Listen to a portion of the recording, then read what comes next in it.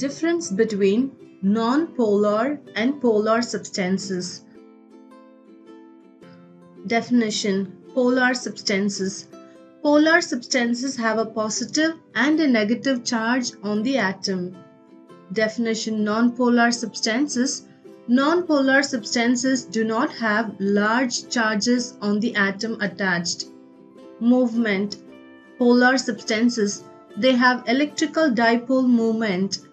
Moment: non-polar substances, they do not have any dipole moment. Charge separation: polar substances, there is charge separation. Charge separation: non-polar substances, there is no charge separation. Interaction: polar substances, they interact with other polar substances.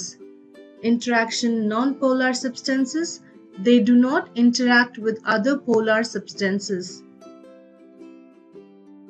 Example: polar substances: water H2O, ammonia NH3, sulfur dioxide SO2, hydrogen sulfide H2S, ethanol C2H6O.